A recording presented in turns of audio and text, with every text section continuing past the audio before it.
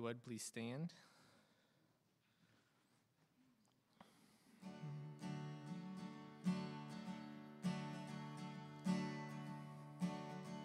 All hail the power of Jesus' name, let angels prostrate fall. Bring forth the royal diadem and crown him Lord of all. Bring forth the royal diadem and crown him Lord of all.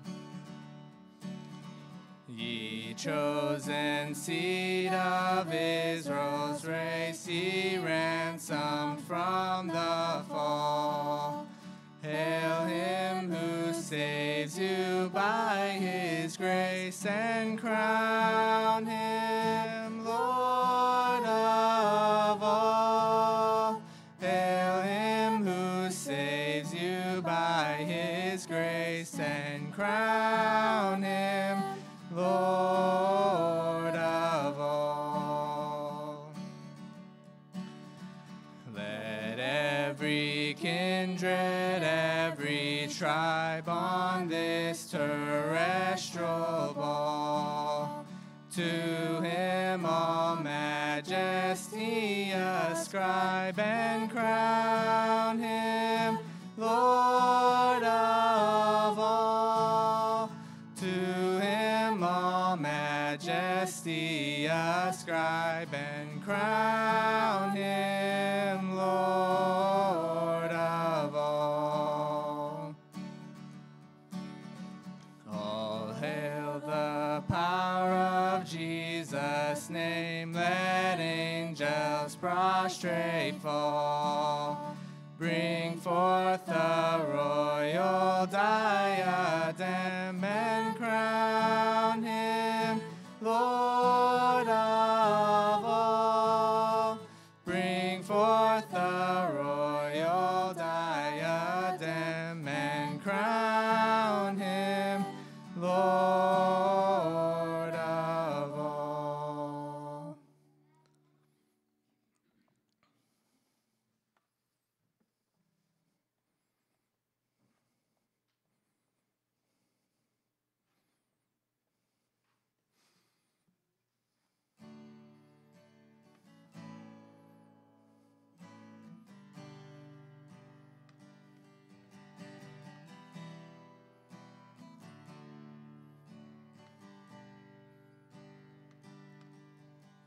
O Lord, my rock and my redeemer, greatest treasure of my longing soul. My God, like you there is no other. True delight is found in you alone. Your grace so out too deep to fathom. Your love exceeds the heavens' reach. Your truth, the fount of perfect wisdom, my highest good and my unending need.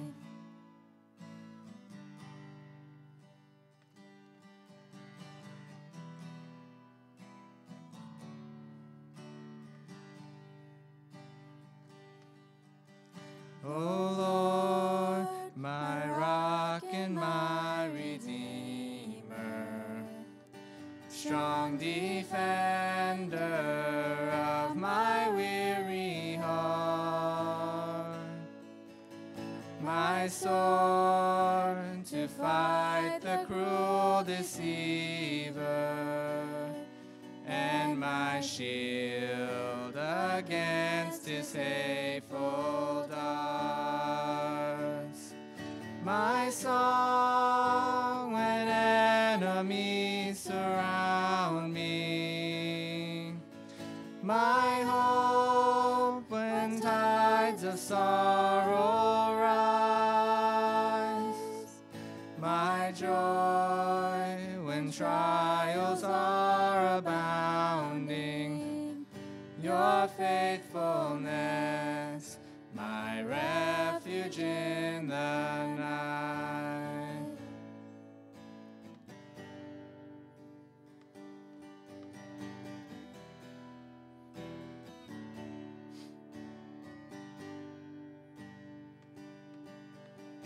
O Lord, my rock and my redeemer, gracious Savior of my ruined life, my guilt and cross laid on your shoulders, in my place you suffered, bled, and died.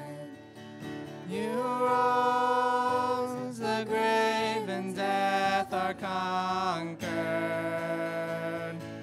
You broke my bonds of sin and shame. You rose, the grave and death are conquered. You broke my bonds of sin and shame.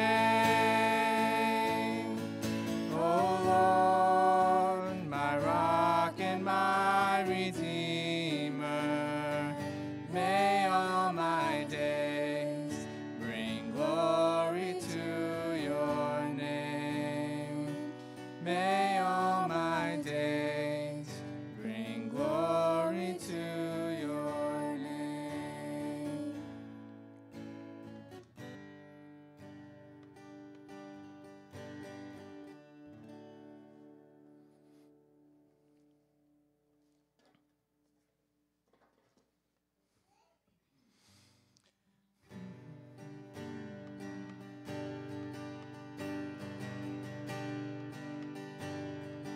Blessed assurance. Same thing I did the last time.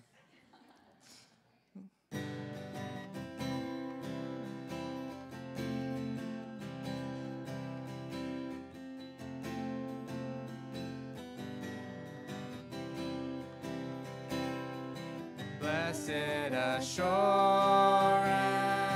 Jesus is mine. Oh, what a foretaste of glory divine, heir of salvation, purchase of God, born of his Spirit, washed in his blood. This is my story, this is my song, praising my Savior all the day long. This is my story, this is my song, praising my Savior all the day long. Perfect submission, perfect delight, visions of rapture now burst on my sight. Angels descending bring from above echoes of mercy, whispers of love.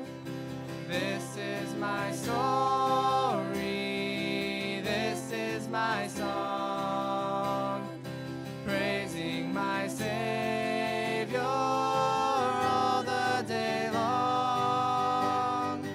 This is my story, this is my song, praising my Savior all the day long. Perfect submission, all is at rest.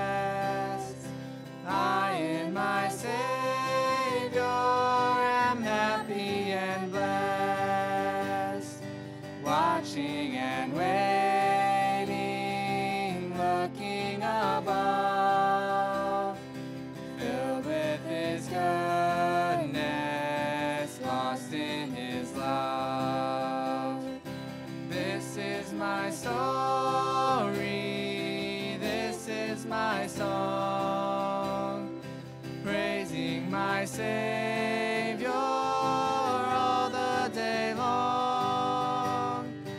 This is my story, this is my song, praising my Savior all the day long, praising my Savior all the day long. Thank you. You may be seated.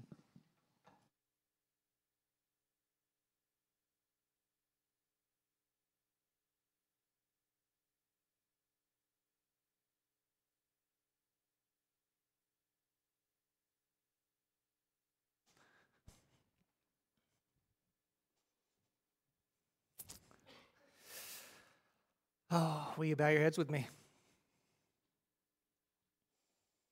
Father, we come before you. We're so excited just to be able to be here to praise our Savior all day long. And you are our story, our song. You are everything. And we're just so thankful we have the opportunity to gather corporately, to open your word, to learn just the deeper truths of who you are, your love for us, to have a greater understanding of who we are apart from you, and just makes it that much more sweet. The sweeter it is, Lord, just knowing just what you have done through the cross. And I just pray this morning you will be glorified in all that we look at and take in, and again, that we will worship you in a greater way, Lord. Thank you so much for this time. We love you and praise you. In Jesus' name, amen. If you have your Bible, please turn with me. We are now in the 11th chapter, almost there. Chapter 11 of 2 Corinthians. We're going to be looking at verses 1 through 15 this morning. If I can get there. Chapter 11. How many of you, when you were a kid, you used to say this to your friends, or you go back and forth with it? Sticks and stones will break my bones, but names will never hurt me. Well, that's kind of true and kind of not true, right? Names can hurt. Names actually can hurt quite a bit. And the fact of the matter is, no one likes being called names. And I think one of the worst names that someone can be called would likely be the name traitor. Nobody wants to be known as a traitor, and for good reason. Because to have that name associated with you, it likely means that you have betrayed someone on a very deep level. Maybe a family member, maybe a friend. Now, I remember when I was going through school in the military, and we studied inside of this giant vault because of the material that we were looking at. It was highly confidential, so we had to enter into this vault. It was like behind 4 gates just to get into this vault. But I remember as we would walk into the vault, there on the side walls were all of these different posters, and they would line all these walls with just posters just as a reminder of what we were getting ourselves into and what was at stake. And some of them said, like, loose lips sink ships, or an enemy ear may be near. And the whole premise of it was you need to be aware of your surroundings, and you need to make sure you hold confidentiality to everything that you are learning. You need to hold it tight, hold it close. Reason being, because if it was leaked to our adversaries, it had the possibility of causing serious or grave damage to our national security. It could put sailors and Marines and airmen, we could put people's lives at risk. But as we entered this vault, there was one big picture which you could not get away from, and his name was John Walker. Some of you may have heard that name before. Notorious in the Navy, for sure. He was part of the Navy, but when he exited the Navy, he still stayed as a contractor, and he was privy to a lot of just sensitive information. Now, John Walker, he worked, again, as that contractor, but what he was doing during that time, working for the Navy, he was taking these very sensitive secrets, and he was selling them to the KGB in the Soviet Union.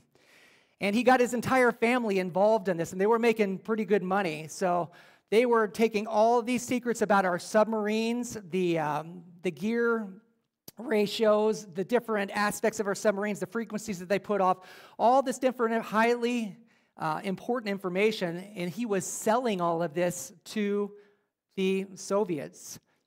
Well, needless to say, it didn't work out very well for him because he eventually did get caught, but not after doing very grave damage.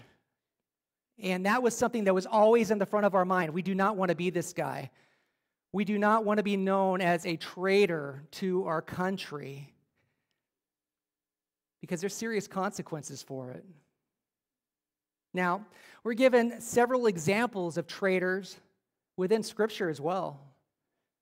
Matter of fact, if you think of David's son Absalom, after he was a little bit older and he decided that he wanted to be king and he tried to usurp his father's authority by pushing him out and taking over, and we know that that didn't work out very well for Absalom, to say the least. We also see in 2 Timothy chapter 4, Paul, as he is sitting on death row, and he is just kind of looking back on his life and the people who were in his life and people who had turned on him. And one of those people in specific was that of Demas. And we are told that Demas did him much harm. Demas basically turned on him, was close to him, and just stabbed him in the back. Paul saw him as a traitor. But if we were to look in Scripture, who would be the ultimate traitor? If we were to really focus in, Judas, without doubt, willing to betray the Lord of glory for a meager 30 pieces of silver.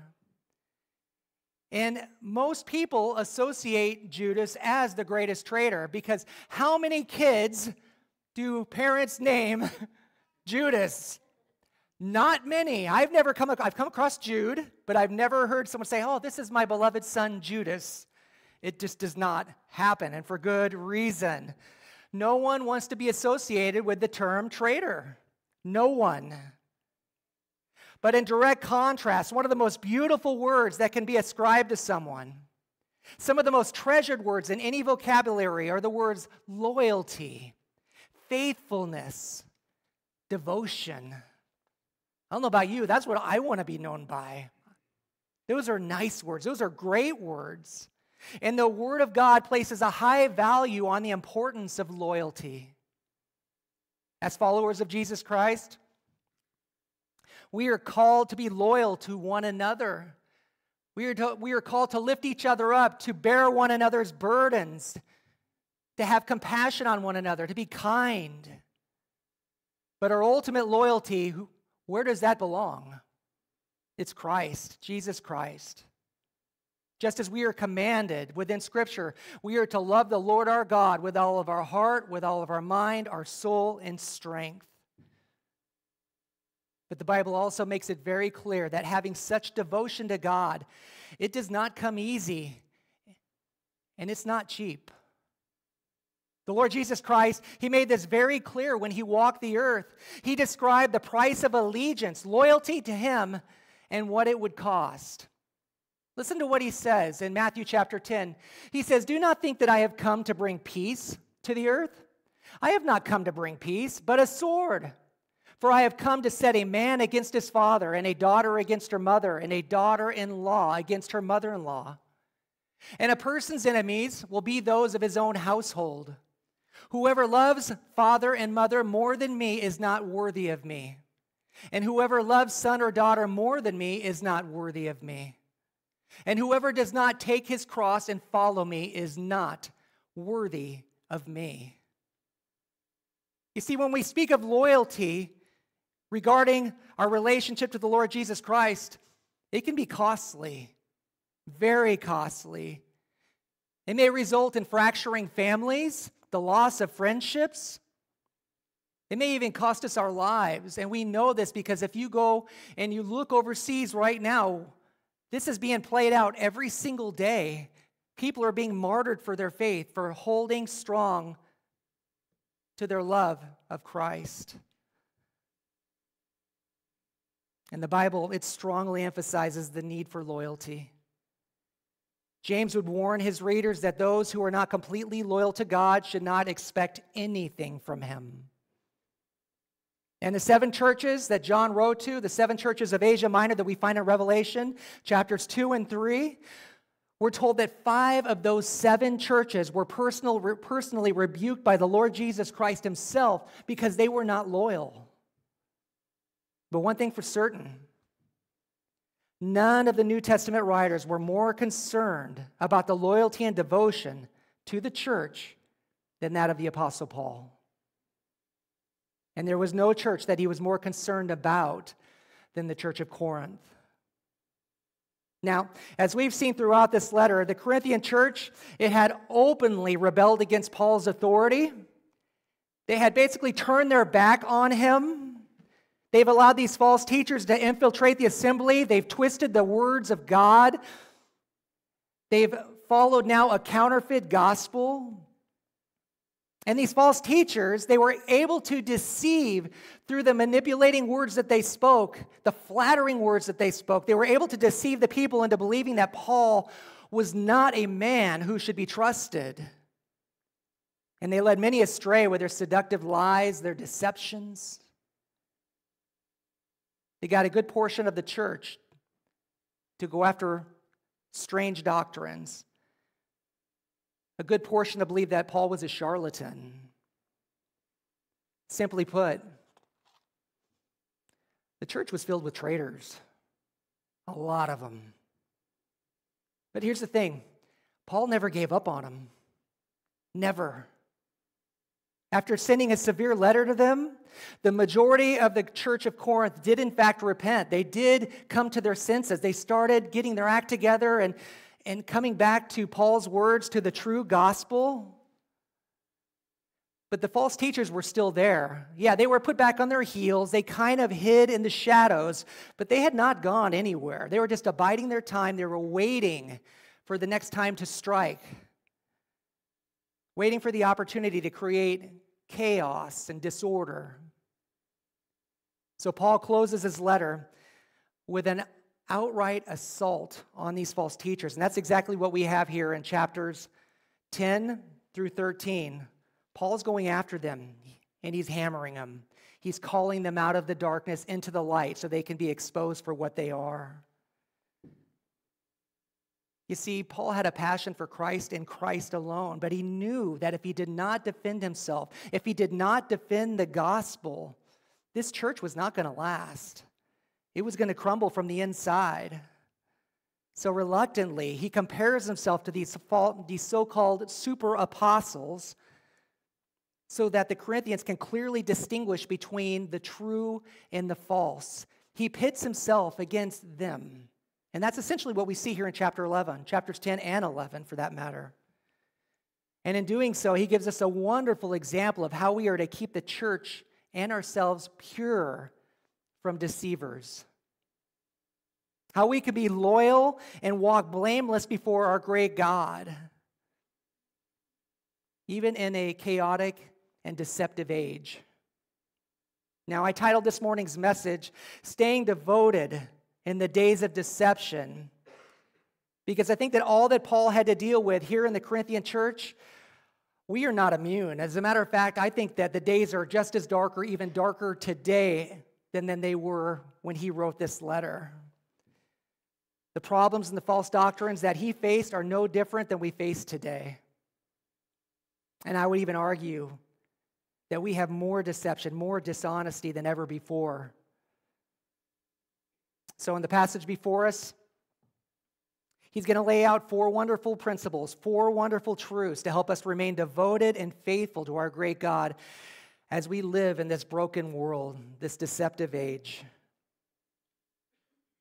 And with that introduction, let's go ahead and we'll jump into our passage and we'll just start breaking this down verse by verse, verse 1 all the way through 15. Amen? Paul writes, verse 1, I wish you bear with me in a little foolishness. Do bear with me, for I feel a divine jealousy for you, since I betrothed you to one husband, to present you as a pure virgin to Christ. Now, Paul, he begins this letter with a little bit of irony, actually a lot of irony. He speaks to them and he's like, I just ask you, please, just to bear with me. Just a little bit of foolishness that I want to speak. Please listen to me.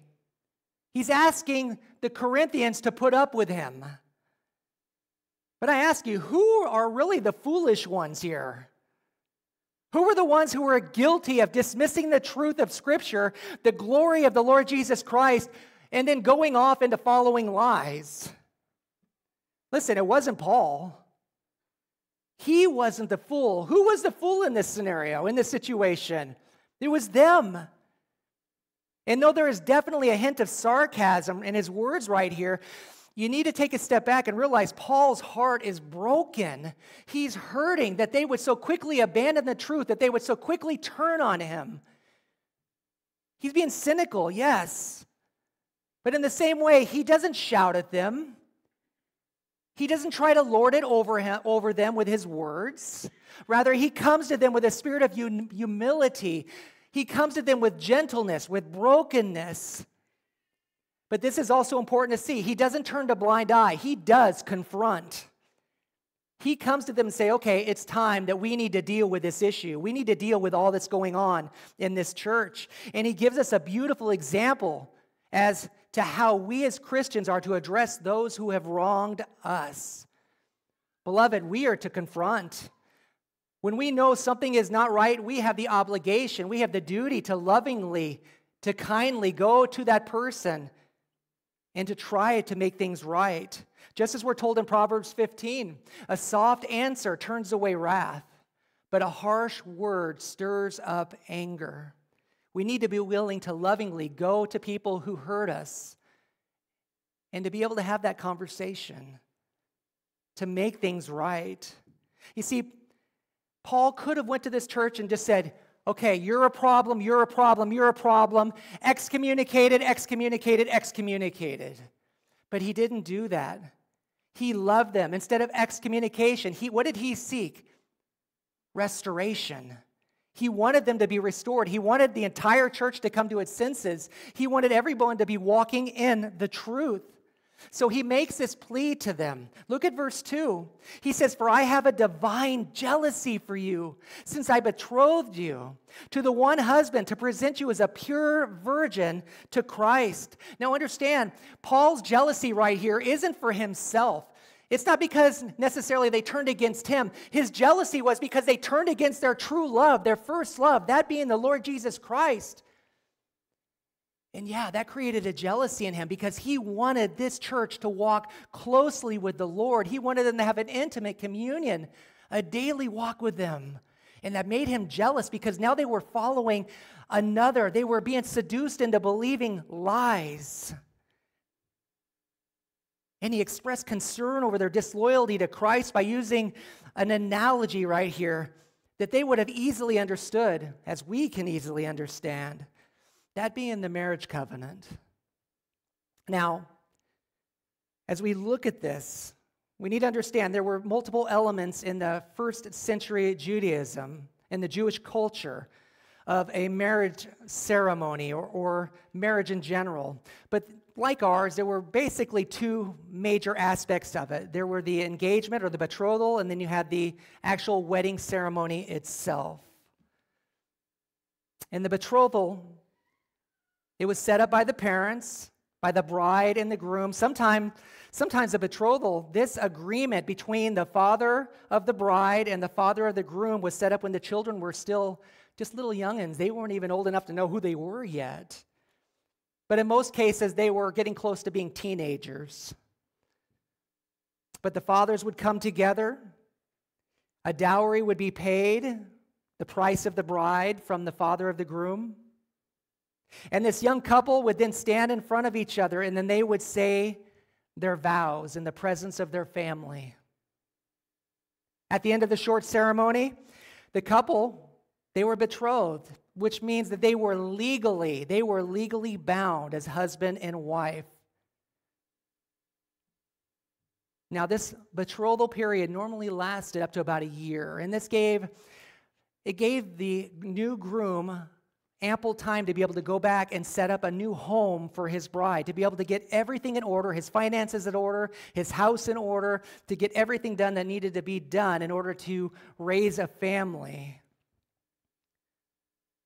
But during this time as well, they were husband and wife, but this marriage could not be consummated.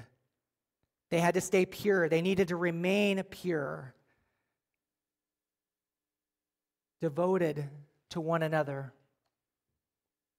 It was a time for them to grow in their love for each other, to get to know each other on a deeper, on a more intimate, personal level as they look forward to their new life together. But the father of the bride also had a very important responsibility. The father of the bride, he was to watch over his daughter. He was there to ensure her purity. He was to watch over to her to make sure that she stayed devoted to her new husband until that day of consummation would come, possibly a year later. He was to ensure that his daughter remained pure and faithful to her pledged husband. Again, so that when the day of the wedding supper came, she could be presented to him without spot or blemish. You see, Paul saw himself as the spiritual father of the Corinthians. It was through his preaching that they heard the gospel. It was through his preaching that they believed and received salvation. It was through his teaching that they had been betrothed to their husband, the Lord Jesus Christ. And he saw it as his duty to keep the church pure and devoted to the Lord, to love him, to serve him as their greatest treasure. You see, Paul wanted to ensure that they remained faithful to Jesus all the way to the end, until the Lord Jesus Christ returned for them, or until death do them part.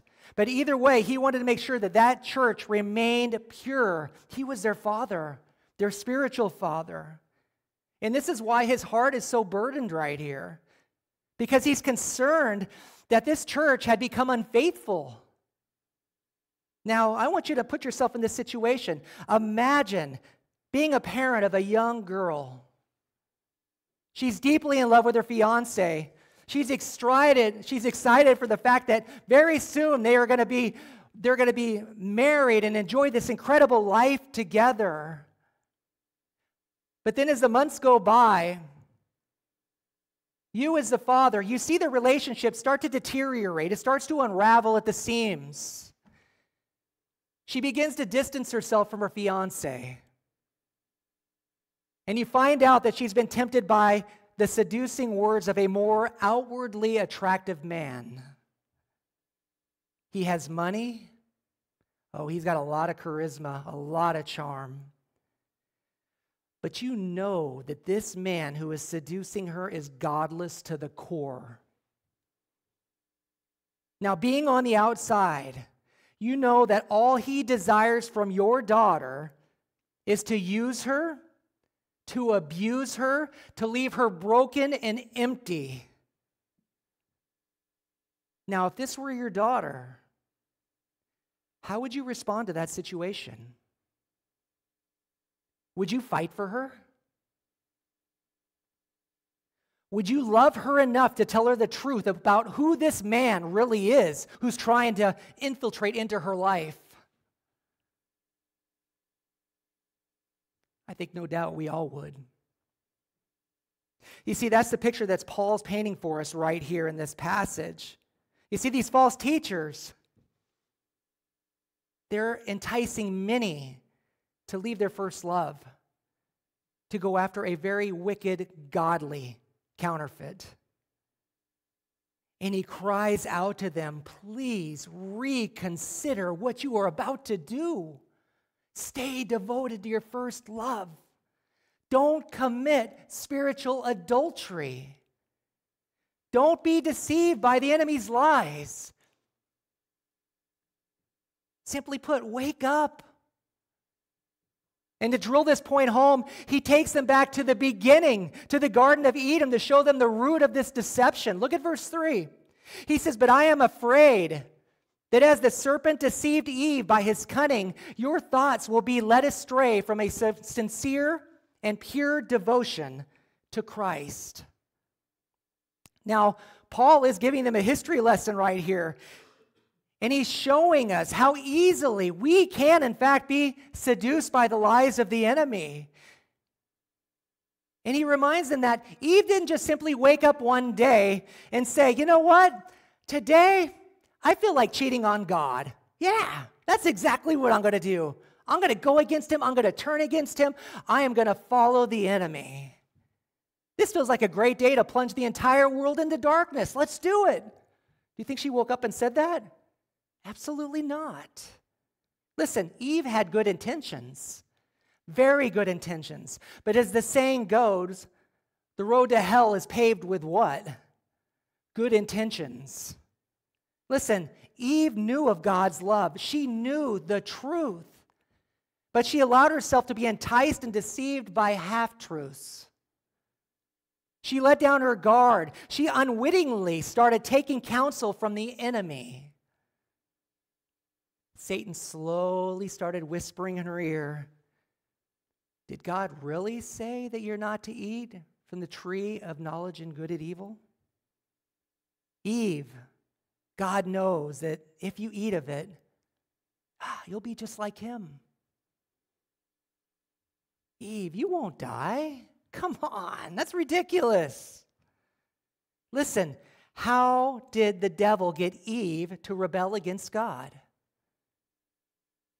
By undercutting the trustworthiness of God's message, the message that they received directly from the Lord. Satan promised her things that he had no power to deliver. You see, this is how Satan works in our lives. He slips in, he appears harmless. He comes in, as we will see in a few verses down, as an angel of light. What he brings to us feels good. It feels right. He whispers softly into the ears a message that is enticing and attractive. Did God really say? Just like a married woman being seduced and led astray by another man, Satan slowly works to pull us away from our true husband, the Lord Jesus Christ. And once that personal intimacy is diminished and there's separation, once we buy into his lies and his deceit, he moves in for the kill. He gets us to commit spiritual adultery with another. How do we keep from being enticed? Well, I ask you, how much time do you spend with your first love? How fortified is your relationship with Jesus? You see, to stay loyal in the days of deception, I must have a discerning heart. I must have a discerning heart. I need to be aware of Satan's schemes. I need to be fully cognizant of the fact that he wants to destroy me. Now, I've been extremely blessed to be married to Sarah for 22 years, 22 wonderful years. And I could say that every year, every day gets stronger and better. It's a wonderful thing, and I'm extremely thankful for what the Lord has given me. I love the time that we spend together on the couch praying with one another. I look forward to going to the office in the morning and knowing when I get home she is there and we're just going to have a great conversation, just really enjoying that close fellowship. Just being with her every evening. I love sitting at the table and eating dinner with her and having the opportunity to share all about my life, her life, to catch up with just everything that is going on together. And then after dinner, we normally go on a nice walk, holding hands and just enjoying just the beauty of everything that is outside. And again, just enjoying one another. You see, I know my wife intimately because I spend quality time with her. Our relationship is strong because there is no place I would rather be than with her. On a physical level, Sarah's my best friend. She's a lover of my soul. But I ask you, how would our relationship be if there was no personal intimacy? What if I came home every day and she tried to talk to me, but I just ignored her? She's in the kitchen, and I'm like, you know what? I'm going to go in the living room, and I'm not going to come out, and she could do her thing, and I'm going to do my thing, and that's just how we're going to live our lives. We might just acknowledge each other in passing. What would happen to a relationship like that? Would it be fortified? No. It would be starving. We would drift apart. We would not know each other. We would open ourselves up to being seduced by another who would give us the attention that we desire. Again, no one wakes up, just naturally wakes up and says, you know what, today I want to cheat on my spouse. No one does that. It's a slow fade. It's a slow fade. And make no mistake, the same holds true on a spiritual level. Beloved, I ask you, do you remember the day that the Lord Jesus Christ saved you? The joy that filled your heart. The day when you heard the gospel, you understood that you were a sinner, that you were on death row, that there was nothing you could do to save yourself, and you sat there knowing, Lord, I'm broken, I'm helpless, please save me. And you heard the gospel of your salvation, and you trusted your life to Christ. And you finally understood his infinite love and mercy that he had by sending his son to save you, to pay your sin debt in full by dying on the cross in your place. Do you remember that day? Do you remember the day when you trusted him and your sins were forgiven and you were washed by the perfect blood of the Lamb? You were made into a new creation and you could just shout out, hallelujah! God is good. Do you remember the joy knowing that you were the bride of Jesus Christ?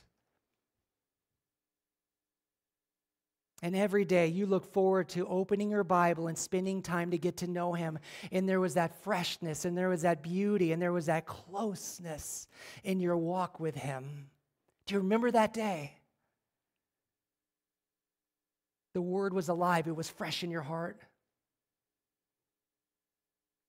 Maybe it's been over time, that excitement and joy of your salvation, it has slowly started to fade. And your time with him and the word has become less and less. And without even knowing it, you have drifted apart. You see, this is how the enemy works in our lives. Once we stop spending time with the Lord Jesus Christ, once we stop praying to him and giving him our full devotion, once we stop getting with him in the wording, allowing him to speak to us and to grow us and just to love on us through truth, we become susceptible to the enemy's lies. And understand, we can be seduced, and many people are, in fact, given over to the enemy. And Paul, he gives a strong letter or a strong warning to Timothy about this in his letter. Listen to what he says. He says, now the Spirit expressly says that in latter times, some will depart from the faith by devoting, there's that word, devoting themselves to deceitful spirits and the teachings of what? Demons.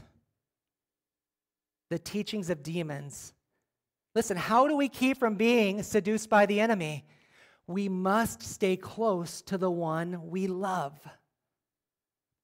Our eyes need to be fixed on things above, not on things of this world. We need to be completely focused in, zeroed in on what is true and what is right. We need to fill our minds with Scripture. We need to have prayers constantly on our heart, flowing from our lips, just as we're told in Ephesians 5:19, addressing one another in psalms and hymns and spiritual songs, singing and making melody to the Lord with your heart, day in, day out, constantly enjoying that close communion, fellowship with our God. You see, to stay loyal in the days of deception, I must have a sincere devotion to Christ. A sincere devotion to Christ. He must be the true love of my life. Again, I don't think that any Christian wakes up just one morning and says, you know what, today I feel like committing spiritual adultery against my Savior. No Christian does that. It's ridiculous.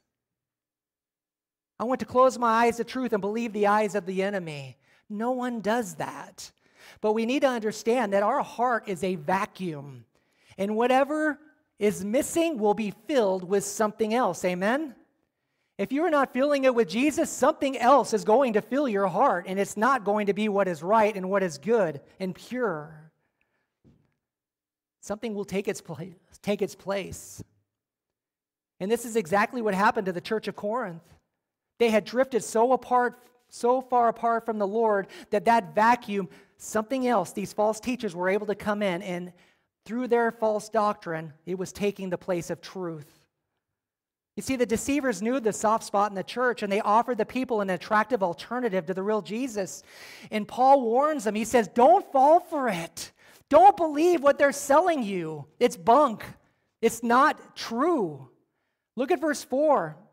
He says, for if someone comes and proclaims another Jesus than the one we proclaimed, or if you receive a different spirit from the one you received, or if you accept a different gospel from the one you accepted, you put up with it readily enough.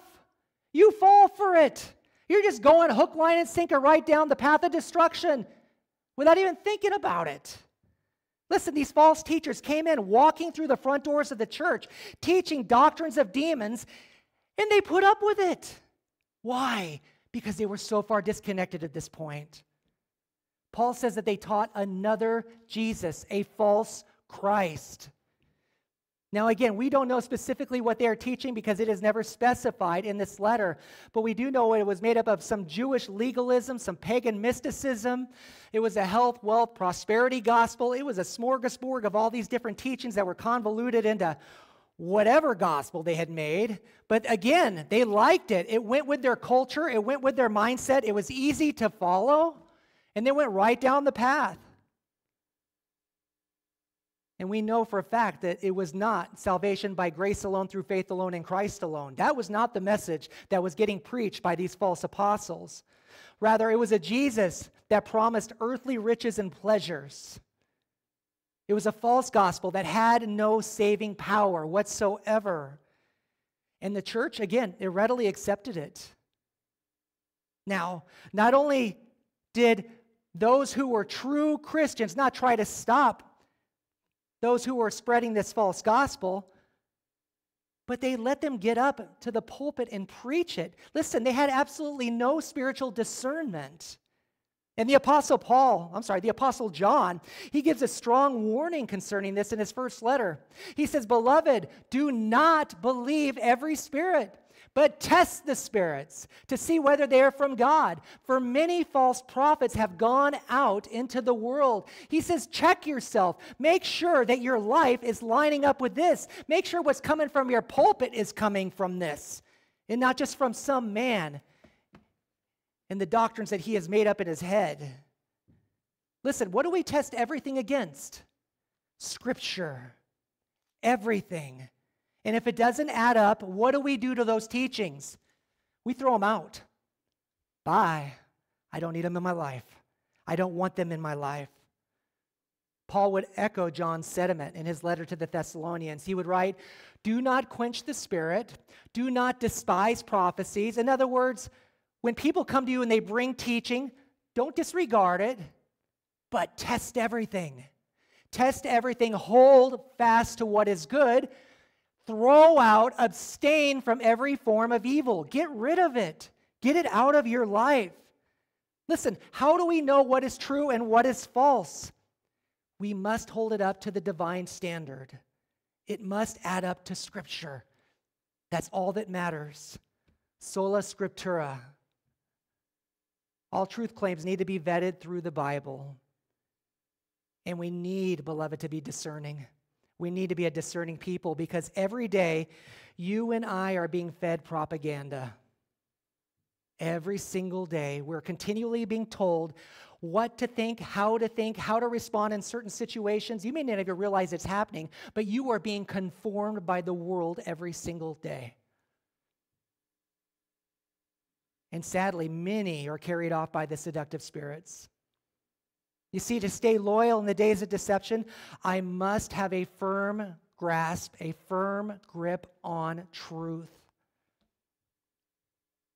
You see, these false teachers had so twisted the Word of God to such a degree that the Jesus that they preached no longer resembled the Jesus of the Bible.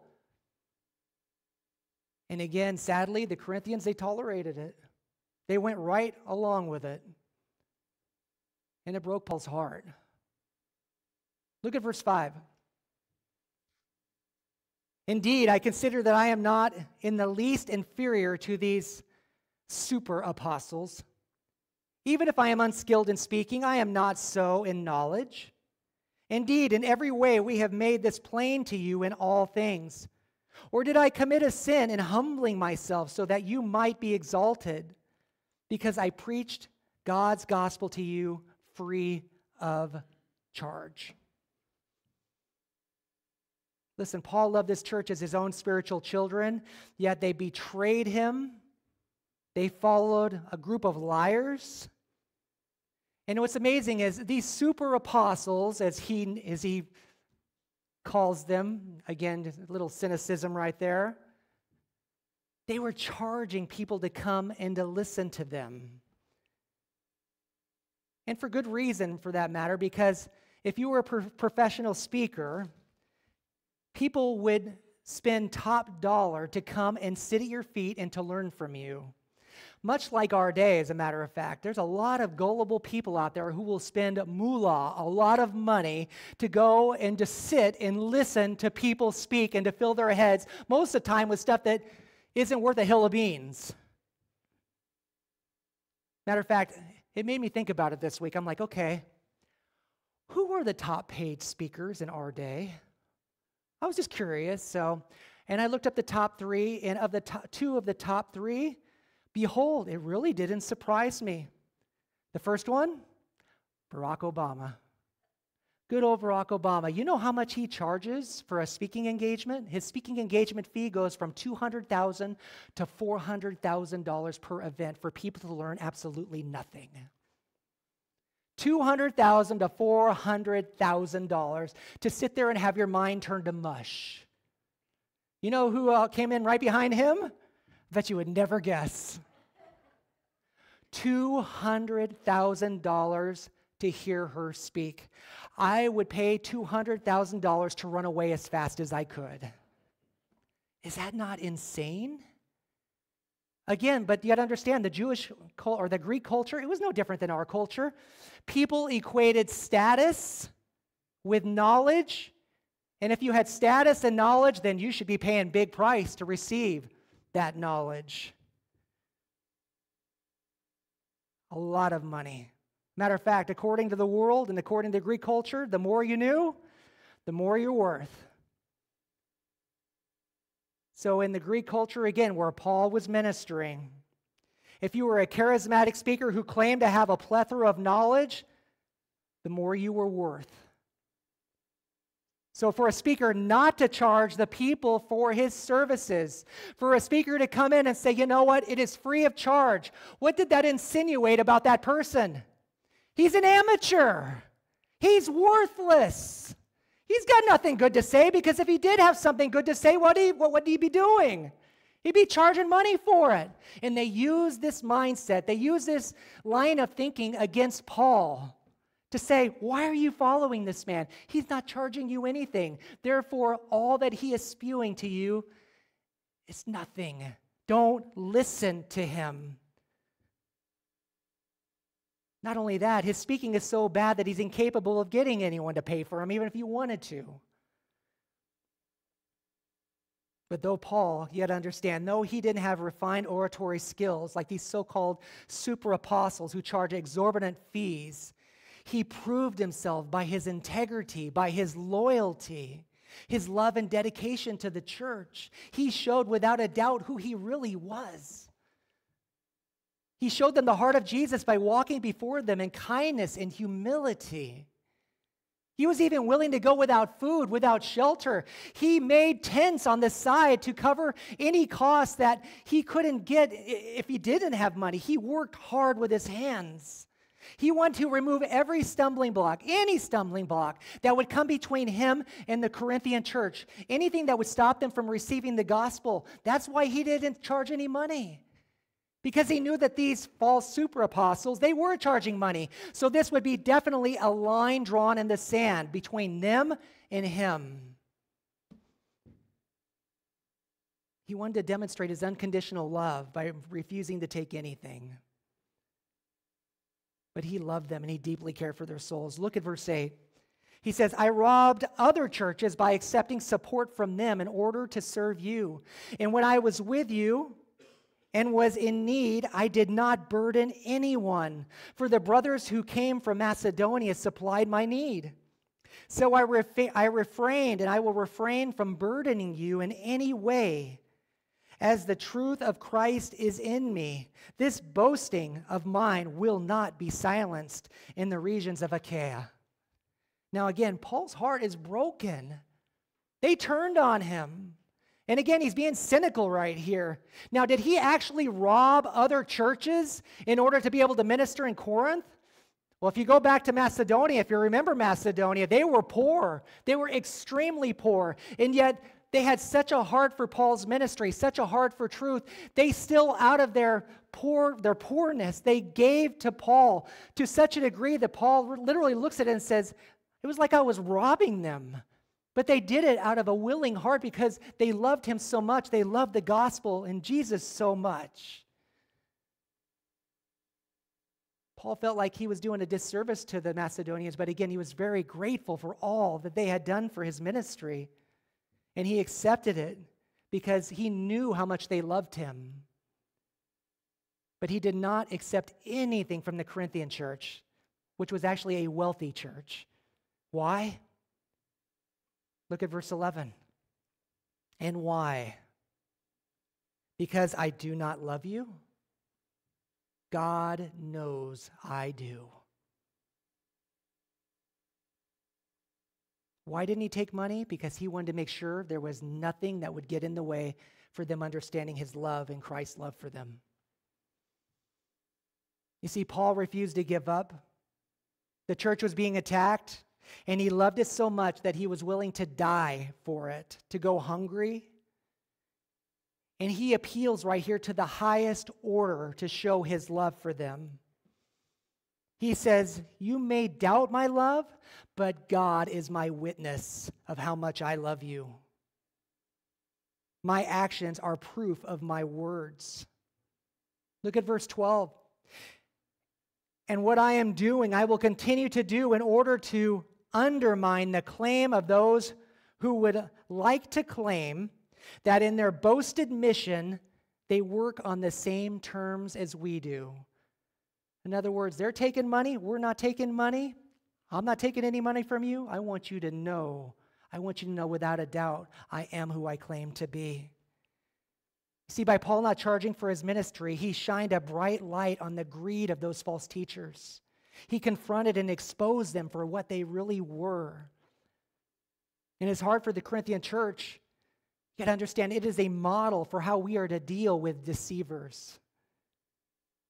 If we see one of our brothers or sisters getting caught up with false teachers, or they start to believe unbiblical doctrine, or we notice that they are slowly drifting away from the fellowship, listen, it's not the pastor's sole responsibility to go after these people. Whose responsibility is it? It's all of us. We all have the responsibility to love one another to such a degree that we call them and say, hey, I haven't seen you in 2 weeks. I haven't seen you in 3 weeks. What's going on? I don't want you to drift off. I love you. Come back. Come back to the fold. Listen, we need to love our fellow brothers and sisters enough to confront. You see, to stay loyal in the days of deception, I must stay connected to Christ's church. I must stay connected to Christ's church. Now, every Sunday we gather, and we gather because we are prayerfully growing in knowledge of who our God is. We're growing in theology and biblical doctrine. But just as importantly, we gather every single Sunday when we come through these doors. It's so we can pray for one another. It's so that we could build each other up. It's when church is dismissed here at 11:30 that we go there into the lobby and we're in each other's lives and we're real with one another. That's what the church is. It's a place, it's a triage center where we're able to come alongside and build each other up, to hold each other accountable, to exhort. This is the place of the church. That's what's so beautiful about a small church, is because it's a family, and we should be active in each other's lives. That's what the church was meant to be, just as we're told in Hebrews chapter 10.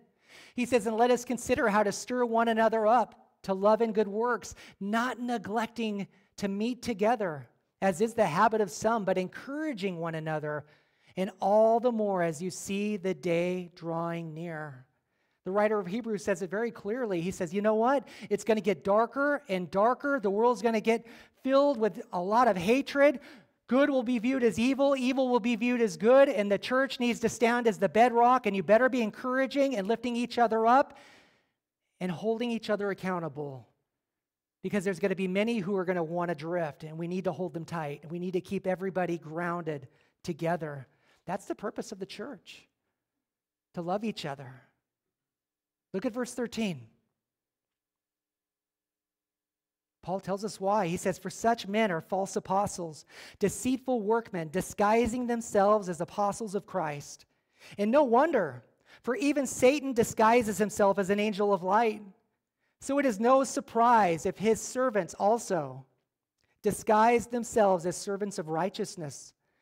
Their end will correspond with their deeds. Now, who does Paul say that these false teachers belong to? Not God. They are Satan's servants. Just as the devil masquerades as an angel of light, his demonic teachers, they allure those who are weak into believing heresy, untruths. And Paul says that their end will correspond with their deeds. Understand, God is not mocked. And that's exactly what we see in the end of the book of Revelation. Revelation chapter 21. We are told the one who conquers will have this heritage, and I will be his God, and he will be my son. But as for the cowardly, the faithless, the detestable, as for the murderers, the sexually immoral, sorcerers, idolaters, and all liars, their portion will be in the lake that burns with fire and sulfur, which is the second death. Beloved, understand, as our world continues to get darker and darker, truth is going to continue to get more and more distorted. And if you are not walking closely in line and in close fellowship with Christ, you're putting yourself in a position to easily be led astray.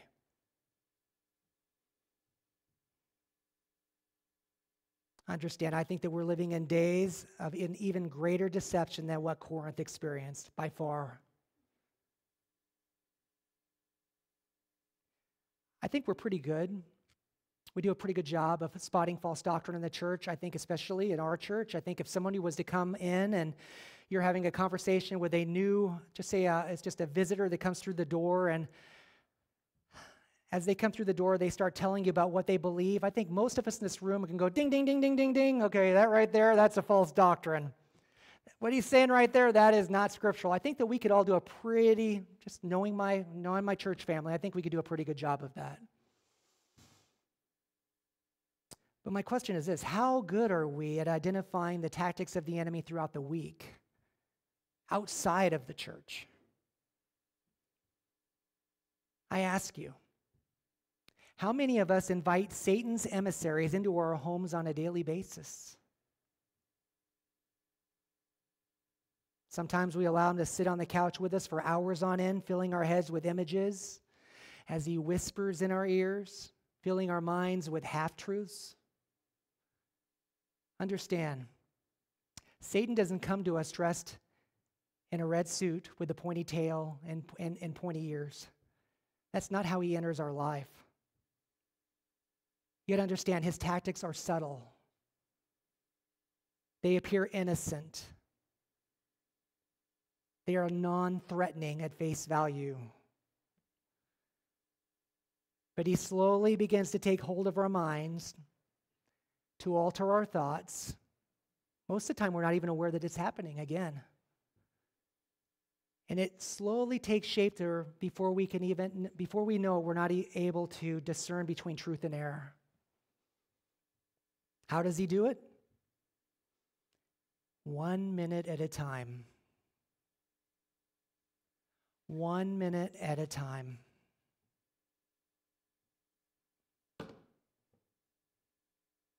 Again, from the social media we're putting into our minds every single day. The worldly self-serving dogma that we allow to fill our minds. The stories that we read. Understand, Hollywood has an agenda.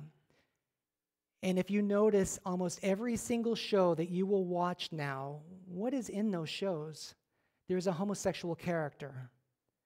This is intentional. They have to desensitize you and make it the normal. You are being programmed every single day, and you may not even think that it's happening. From the news that you watch to the programs that you flip through on your phone, you are being programmed, indoctrinated. And you need to understand, where you spend your time is what you are going to become. Say, oh no, Pastor, that's not, oh yeah. You could deny it all you want. Where you spend your time is what you are going to become. I want you to take a moment and think about this. Again, I did a little research this week. How much time do you think the average person spends on their phone every day? Well, it's 4 hours and 32 minutes, but for the sake of doing easy math, I just made it 4 hours. Is that not staggering? 4 hours a day, you are being indoctrinated. 4 hours a day. How many hours is that in a week? 28 hours in a week? How many hours is that in a year? That's a lot of hours. You are being programmed. I am being programmed. What is right? What is wrong? What is true? What is not true? How I should view the world, how I should view politics, how I should view church, how I should view Jesus Christ, how I should view abortion, how I should view immigration, whatever it may be. You are being programmed how to think. Think about that. If you go down this road for 20 years, we'll just say you're already 5 years into it, so 15 more years. You will have wasted 29,120 hours of your life. Process that. 29,120 hours. You know how many years that is? Out of 20 years, you will have wasted 3.5 years of your life. 3.5 years, full 24-hour periods, 3.5 years. For what? For what? 1,213 days you will never get back. I was talking to Sarah about this. What if you knew you only had 3.5 more years to live? Can you imagine just saying, I'm going to use that last 3.5 years just to sit on my phone in my chair and never move for 3.5 years until I die? But essentially, that's what we're saying. But on the positive, what if you use that 3.5 years to honor Christ? What if you use that 3.5 years to get in His Word and to draw in that close fellowship? God says, draw near to me and I will draw near to you. Reading the Word, studying the deeper theology, learning how awesome he is. Beloved, how different would your relationship be with him right now if you spent 4 hours a day with him? Would it not be amazing? Non-stop. How much stronger would your faith be? Even when you see the world crumbling around you, you could just say, amen. My God reigns. We need to remember Paul's words from chapter 10. He says, for the weapons of our warfare are not of the flesh, but have divine power to destroy strongholds.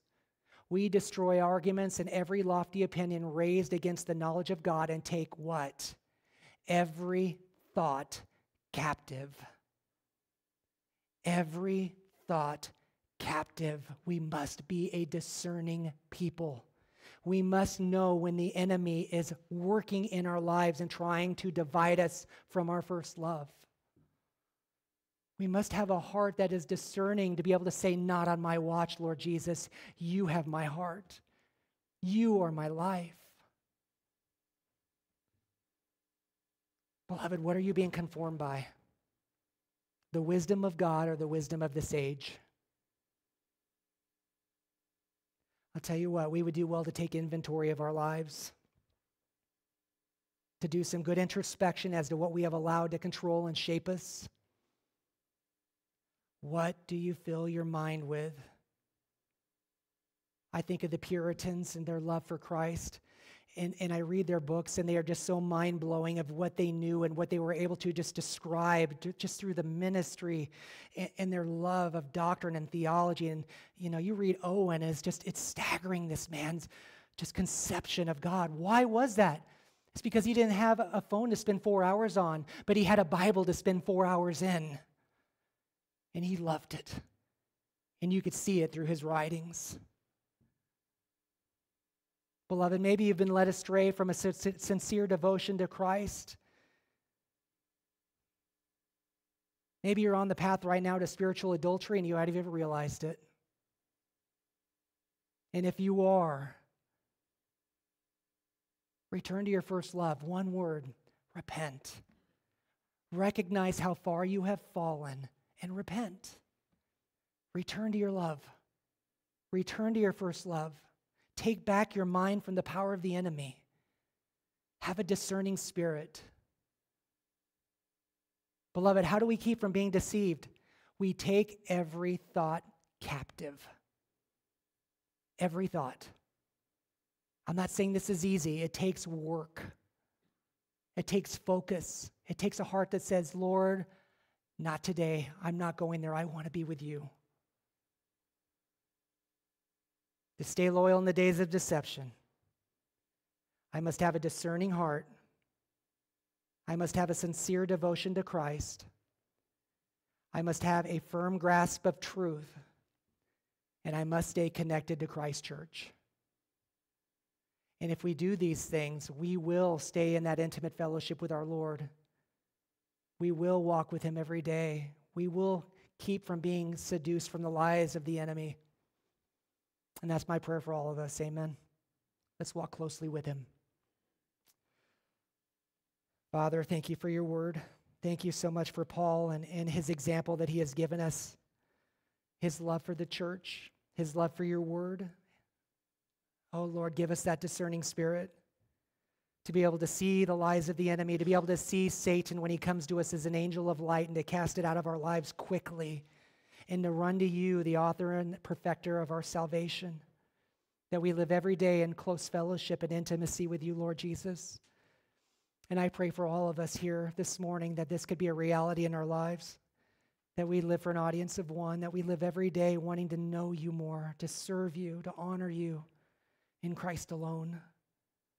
Every day, Lord, just praising you and thanking you, living through the power of the gospel, the death, burial, and resurrection of the Lord Jesus Christ. Thank you so much, Lord, for all that you have done for us. You have given us the victory. We are more than conquerors through you who loved us. You have given us the power. The same power that rose Jesus Christ from the grave lives in us. We lack nothing. I pray through your power we live out these truths again daily, hourly, minute by minute, in all that we do. We love you and praise you in Jesus' name. Amen. If you would, please stand.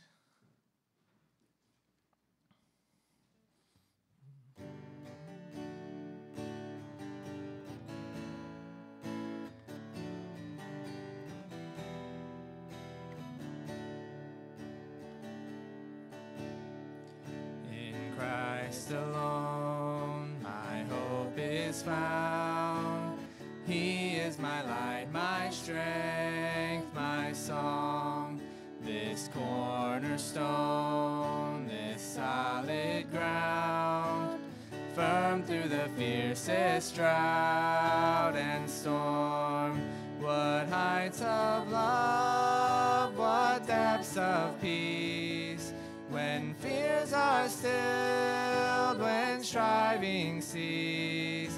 My comforter, my all in all, here in the love of Christ I stand.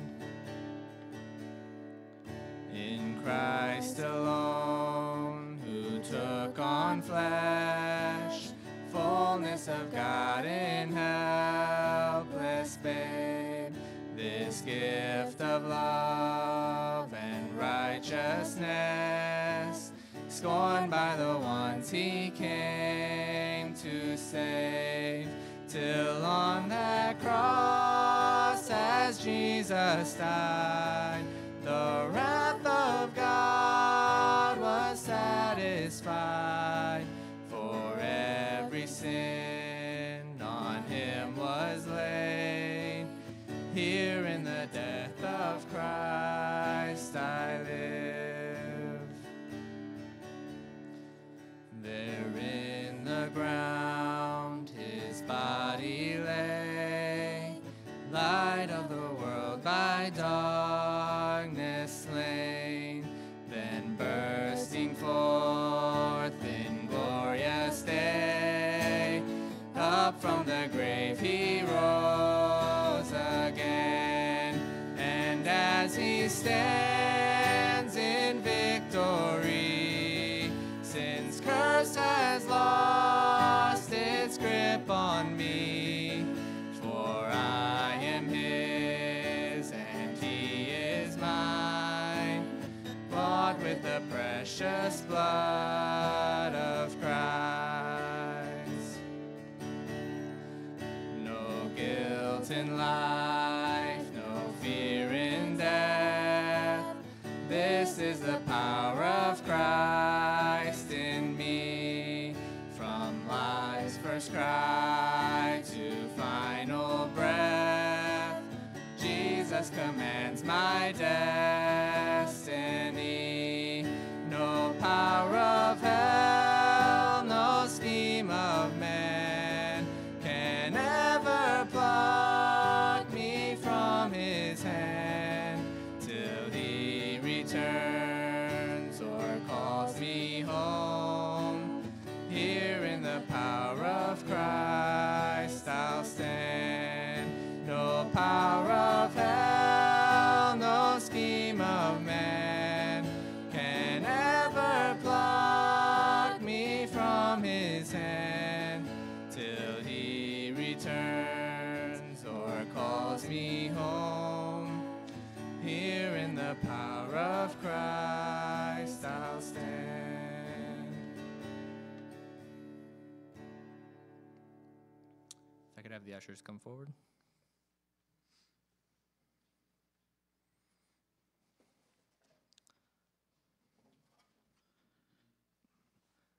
Let's pray for the offering.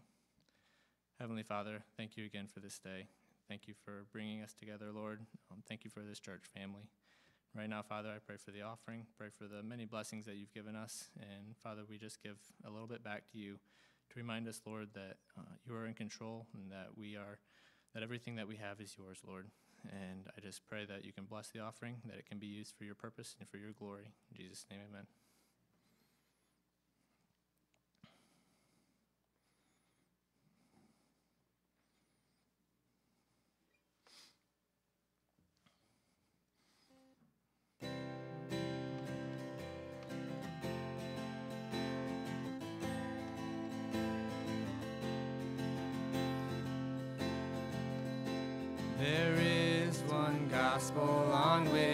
I stand for all eternity. It is my story, my Father's plan. The Son has rescued me. Oh, what a gospel, oh, what a peace, my highest joy and my deepest need. Now and forever He is my light. I stand in the gospel of Jesus Christ.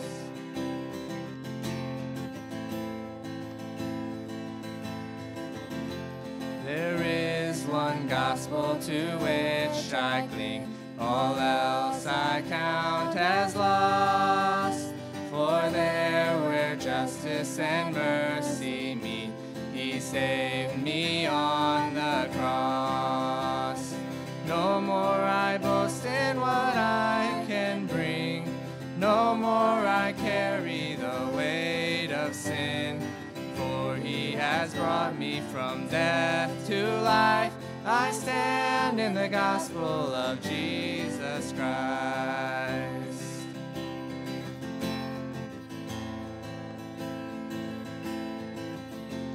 There is one gospel where hope is found. The empty tomb still speaks, for death could not keep my Savior down. He lives and I am free. Now on my Savior I fix my eyes. My life is His and His hope is mine.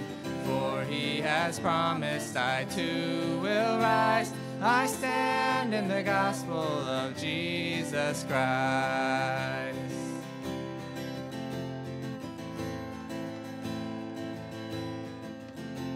And in this gospel the church is one. We do not walk alone. We have His Spirit as we press on to lead us safely home. And when in glory still I will sing of this old story that rescued me. Praise to my Savior, the King of life. I stand in the gospel of Jesus Christ. And when in glory still I will sing of this old story that rescued me. Praise to my Savior, the King of life. I stand in the gospel of Jesus Christ. Praise to my Savior, the King of life. I stand in the gospel of Jesus Christ. I stand in the gospel of Jesus Christ.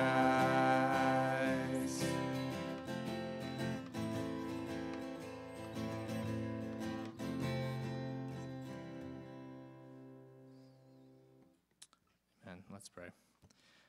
Father, we thank You for giving us this time, Lord, and I just pray that as we go about our day and our week, that we would keep You in the center of our focus, Lord, that we would draw close to You, that we would spend time with You, Lord, that we would build our relationship with You. And it's not because of anything that we've done, Lord, but it's only through Your strength, and it's only in You that we can live and have our being.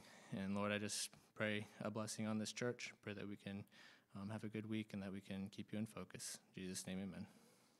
You are dismissed.